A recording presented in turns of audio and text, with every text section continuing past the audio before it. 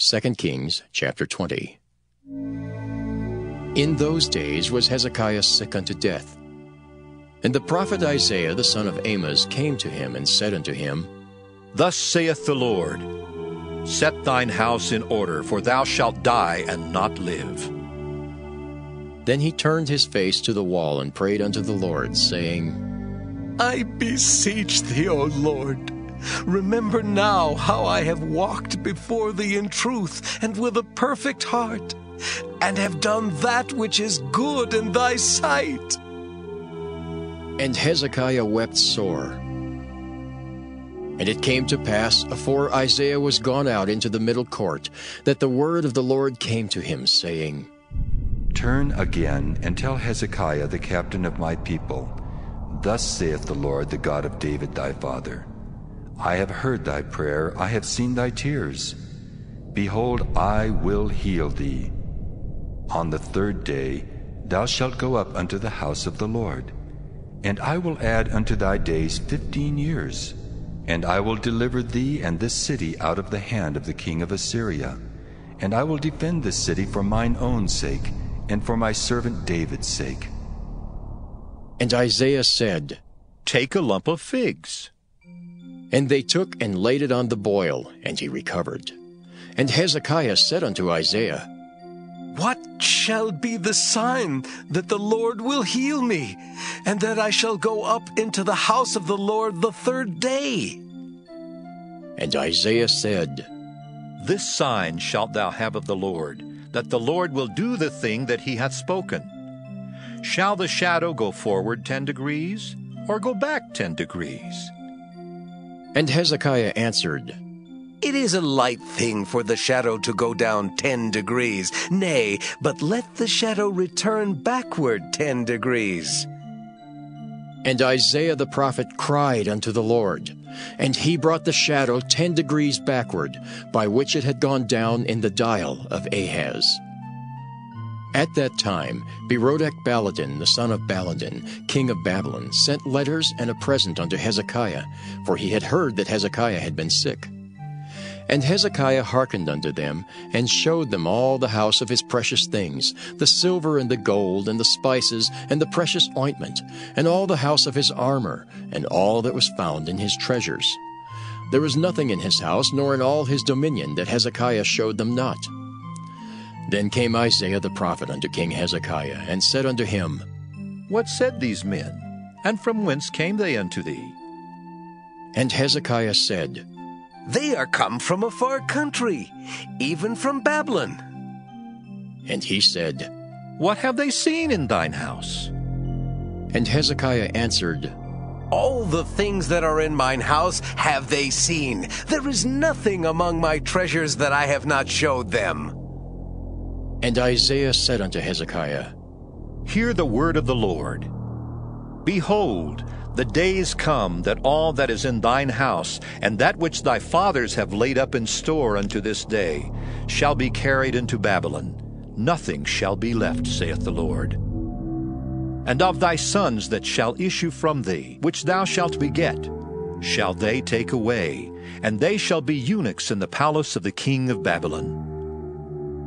Then said Hezekiah unto Isaiah, Good is the word of the Lord which thou hast spoken. And he said, Is it not good if peace and truth be in my days? And the rest of the acts of Hezekiah, and all his might, and how he made a pool and a conduit, and brought water into the city, are they not written in the book of the Chronicles of the kings of Judah? And Hezekiah slept with his fathers, and Manasseh his son reigned in his stead. 2 Kings chapter 21. Manasseh was 12 years old when he began to reign, and reigned 55 years in Jerusalem. And his mother's name was Hephzibah. And he did that which was evil in the sight of the Lord, after the abominations of the heathen, whom the Lord cast out before the children of Israel. For he built up again the high places which Hezekiah his father had destroyed. And he reared up altars for Baal, and made a grove, as did Ahab king of Israel, and worshipped all the host of heaven, and served them. And he built altars in the house of the Lord, of which the Lord said, In Jerusalem will I put my name. And he built altars for all the host of heaven in the two courts of the house of the Lord. And he made his son pass through the fire, and observed times, and used enchantments, and dealt with familiar spirits and wizards. He wrought much wickedness in the sight of the Lord, to provoke him to anger. And he set a graven image of the grove that he had made in the house, of which the Lord said to David and to Solomon his son, In this house and in Jerusalem, which I have chosen out of all the tribes of Israel, will I put my name forever. Neither will I make the feet of Israel move any more out of the land which I gave their fathers, only if they will observe to do according to all that I have commanded them, and according to all the law that my servant Moses commanded them. But they hearkened not, and Manasseh seduced them to do more evil than did the nations whom the Lord destroyed before the children of Israel. And the Lord spake by his servants the prophets, saying, Because Manasseh king of Judah hath done these abominations, and hath done wickedly above all that the Amorites did, which were before him, and hath made Judah also to sin with his idols. Therefore thus saith the Lord God of Israel, Behold, I am bringing such evil upon Jerusalem and Judah, that whosoever heareth of it, both his ears shall tingle. And I will stretch over Jerusalem the line of Samaria, and the plummet of the house of Ahab, and I will wipe Jerusalem as a man wipeth a dish, wiping it and turning it upside down. And I will forsake the remnant of mine inheritance, and deliver them into the hand of their enemies, and they shall become a prey and a spoil to all their enemies. Because they have done that which was evil in my sight, and have provoked me to anger since the day their fathers came forth out of Egypt, even unto this day. Moreover, Manasseh shed innocent blood very much, till he had filled Jerusalem from one end to another, beside his sin wherewith he made Judah to sin, in doing that which was evil in the sight of the Lord. Now the rest of the acts of Manasseh, and all that he did, and his sin that he sinned, are they not written in the book of the Chronicles of the kings of Judah? And Manasseh slept with his fathers, and was buried in the garden of his own house, in the garden of Uzzah, and Ammon his son reigned in his stead. Ammon was 22 years old when he began to reign, and he reigned 2 years in Jerusalem. And his mother's name was Meshullemeth, the daughter of Haraz of Jotbah. And he did that which was evil in the sight of the Lord, as his father Manasseh did. And he walked in all the way that his father walked in, and served the idols that his father served, and worshipped them. And he forsook the Lord God of his fathers, and walked not in the way of the Lord.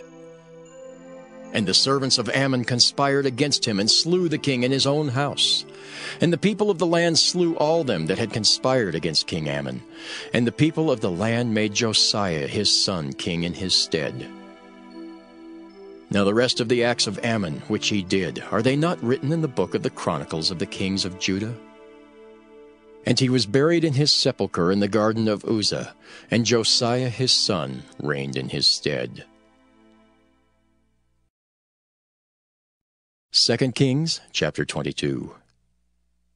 Josiah was 8 years old when he began to reign, and he reigned 31 years in Jerusalem. And his mother's name was Jedidah, the daughter of Adaiah of Boskath. And he did that which was right in the sight of the Lord, and walked in all the way of David his father, and turned not aside to the right hand or to the left. And when we were come to Jerusalem, the brethren received us gladly. And the day following, Paul went in with us unto James, and all the elders were present. And when he had saluted them, he declared particularly what things God had wrought among the Gentiles by his ministry. And when they heard it, they glorified the Lord, and said unto him, Thou seest, brother, how many thousands of Jews there are which believe, and they are all zealous of the law. And they are informed of thee, that thou teachest all the Jews which are among the Gentiles to forsake Moses, saying that they ought not to circumcise their children, neither to walk after the customs. What is it, therefore?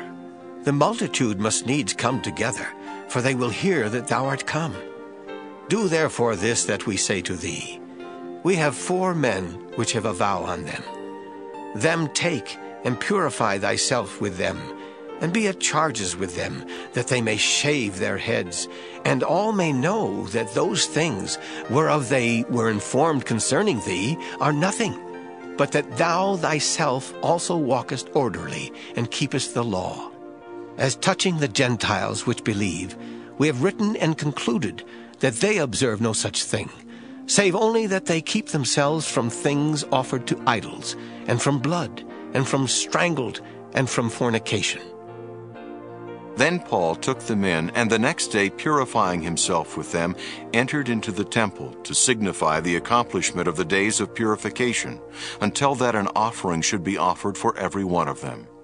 And when the 7 days were almost ended, the Jews which were of Asia, when they saw him in the temple, stirred up all the people, and laid hands on him, crying out, Men of Israel, help! This is the man that teacheth all men everywhere against the people and the law and this place, and further brought Greeks also into the temple, and hath polluted this holy place.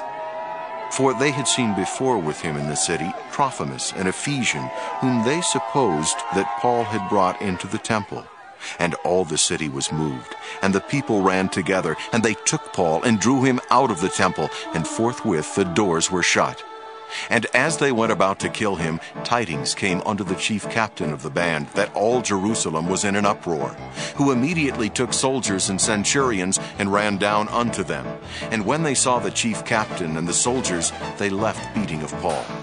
Then the chief captain came near, and took him, and commanded him to be bound with 2 chains, and demanded who he was, and what he had done. And some cried one thing, some another among the multitude.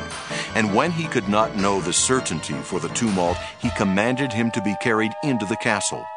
And when he came upon the stairs, so it was that he was borne of the soldiers for the violence of the people. For the multitude of the people followed after, crying, Away with him! And as Paul was to be led into the castle, he said unto the chief captain, May I speak unto thee? who said, Canst thou speak Greek? Art not thou that Egyptian which before these days madest an uproar, and leddest out into the wilderness 4,000 men that were murderers? But Paul said, I am a man which am a Jew of Tarsus, a city in Cilicia, a citizen of no mean city, and I beseech thee, suffer me to speak unto the people. And when he had given him license, Paul stood on the stairs and beckoned with the hand unto the people. And when there was made a great silence, he spake unto them in the Hebrew tongue, saying, Proverbs chapter 2. My son, if thou wilt receive my words and hide my commandments with thee, so that thou incline thine ear unto wisdom and apply thine heart to understanding, yea, if thou criest after knowledge and liftest up thy voice for understanding, if thou seekest her as silver and searchest for her as for hid treasures, then shalt thou understand the fear of the Lord, and find the knowledge of God. For the Lord giveth wisdom, out of his mouth cometh knowledge and understanding. He layeth up sound wisdom for the righteous, he is a buckler to them that walk uprightly. He keepeth the paths of judgment, and preserveth the way of his saints. Then shalt thou understand righteousness, and judgment, and equity, yea, every good path. When wisdom entereth into thine heart, and knowledge is pleasant unto thy soul, discretion shall preserve thee, understanding shall keep thee, to deliver thee from the way of the evil man, from the man that speaketh froward things, who leave the paths of uprightness to walk in the ways of darkness, who rejoice to do evil, and delight in the frowardness of the wicked, whose ways are crooked, and they froward in their paths, to deliver thee from the strange woman, even from the stranger which flattereth with her words, which forsaketh the guide of her youth, and forgetteth the covenant of her God. For her house inclineth unto death, and her paths unto the dead. None that go unto her return again, neither take they hold of the paths of life, that thou mayest walk in the way of good men, and keep the paths of the righteous. For the upright shall dwell in the land, and the perfect shall remain in it. But the wicked shall be cut off from the earth, and the transgressors shall be rooted out of it. Psalm 6. To the chief musician on Neginoth upon Sheminith, a psalm of David. O Lord, Rebuke me not in thine anger, neither chasten me in thy hot displeasure. Have mercy upon me, O Lord, for I am weak. O Lord, heal me, for my bones are vexed. My soul is also sore vexed. But thou, O Lord, how long? Return, O Lord, deliver my soul. O save me for thy mercy's sake. For in death there is no remembrance of thee. In the grave who shall give thee thanks? I am weary with my groaning. All the night make I my bed to swim. I water my couch with my tears. Mine eye is consumed because of grief. It waxeth old because of all mine enemies. Depart from me, all ye workers of iniquity, for the Lord hath heard the voice of my weeping. The Lord hath heard my supplication. The Lord will receive my prayer. Let all mine enemies be ashamed and sore vexed. Let them return and be ashamed suddenly. Psalm 7. Shiggaion of David, which he sang unto the Lord concerning the words of Cush the Benjamite. O Lord my God, in thee do I put my trust. Save me from all them that persecute me, and deliver me. Lest he tear my soul like a lion, rending it in pieces while there is none to deliver. O Lord my God, if I have done this, if there be iniquity in my hands, if I have rewarded evil unto him that was at peace with me, yea, I have delivered him that without cause is mine enemy. Let the enemy persecute my soul, and take it. Yea, let him tread down my life upon the earth, and lay mine honor in the dust. Selah. Arise, O Lord, in thine anger. Lift up thyself because of the rage of mine enemies, and awake for me to the judgment that thou hast commanded. So shall the congregation of the people compass thee about. For their sakes, therefore, return thou on high. The Lord shall judge the people. Judge me, O Lord, according to my righteousness, and according to mine integrity that is in me. O let the wickedness of the wicked come to an end, but establish the just. For the righteous, God trieth the hearts and reins. My defense is of God, which saveth the upright in heart. God judgeth the righteous, and God is angry with the wicked every day. If he turn not, he will whet his sword. He hath bent his bow and made it ready. He hath also prepared for him the instruments of death. He ordaineth his arrows against the persecutors. Behold, he travaileth with iniquity, and hath conceived mischief, and brought forth falsehood. He made a pit, and digged it, and is fallen into the ditch which he made. His mischief shall return upon his own head, and his violent dealing shall come down upon his own pate. I will praise the Lord according to his righteousness, and will sing praise to the name of the Lord Most High. Psalm 8. To the chief musician upon Gittith, a psalm of David. O Lord, our Lord, how excellent is thy name in all the earth, who hast set thy glory above the heavens. Out of the mouth of babes and sucklings hast thou ordained strength because of thine enemies, that thou mightest still the enemy and the avenger. When I consider thy heavens, the work of thy fingers, the moon and the stars which thou hast ordained, what is man that thou art mindful of him, and the Son of Man that thou visitest him? For thou hast made him a little lower than the angels, and hast crowned him with glory and honor. Thou madest him to have dominion over the works of thy hands. Thou hast put all things under his feet, all sheep and oxen, yea, and the beasts of the field, the fowl of the air, and the fish of the sea, and whatsoever passeth through the paths of the seas. O Lord, our Lord, how excellent is thy name in all the earth.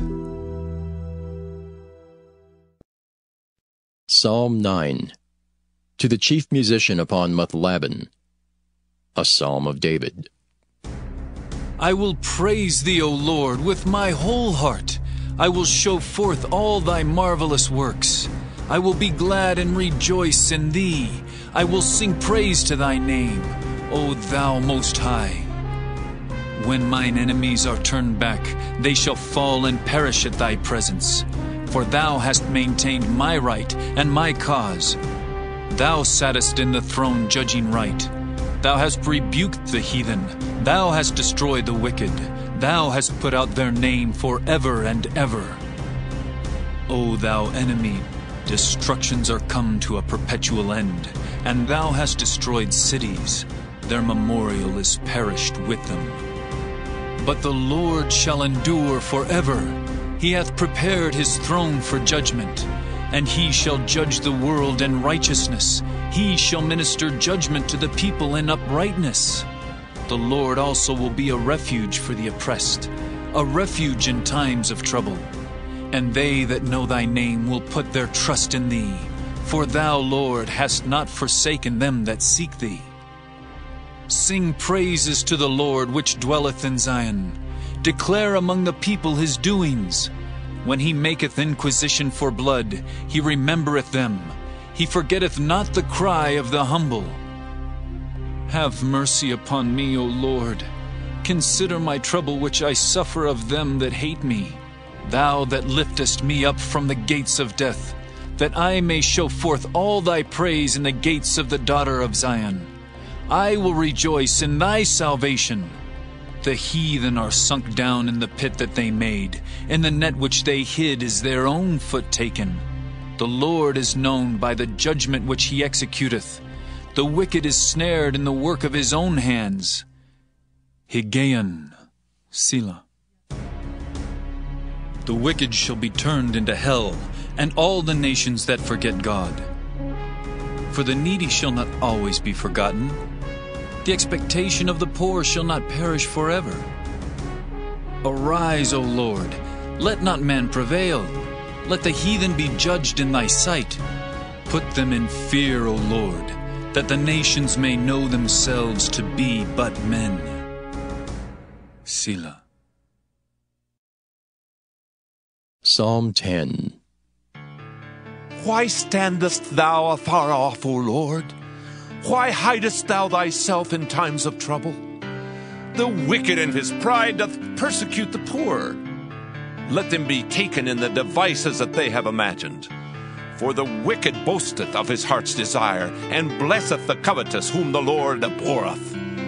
The wicked through the pride of his countenance will not seek after God. God is not in all his thoughts. His ways are always grievous. Thy judgments are far above out of his sight. As for all his enemies, he puffeth at them. He hath said in his heart, I shall not be moved, for I shall never be in adversity. His mouth is full of cursing and deceit and fraud. Under his tongue is mischief and vanity. He sitteth in the lurking places of the villages. In the secret places doth he murder the innocent. His eyes are privily set against the poor. He lieth in wait secretly as a lion in his den. He lieth in wait to catch the poor. He doth catch the poor when he draweth him into his net. He croucheth and humbleth himself, that the poor may fall by his strong ones. He hath said in his heart, God hath forgotten. He hideth his face. He will never see it. Arise, O Lord! O God, lift up thine hand. Forget not the humble. Wherefore doth the wicked contemn God? He hath said in his heart, Thou wilt not require it. Thou hast seen it, for thou beholdest mischief and spite, to requite it with thy hand. The poor committeth himself unto thee. Thou art the helper of the fatherless. Break thou the arm of the wicked and the evil man. Seek out his wickedness till thou find none. The Lord is king forever and ever. The heathen are perished out of his land. Lord, thou hast heard the desire of the humble. Thou wilt prepare their hearts. Thou wilt cause thine ear to hear, to judge the fatherless and the oppressed, that the man of the earth may no more oppress.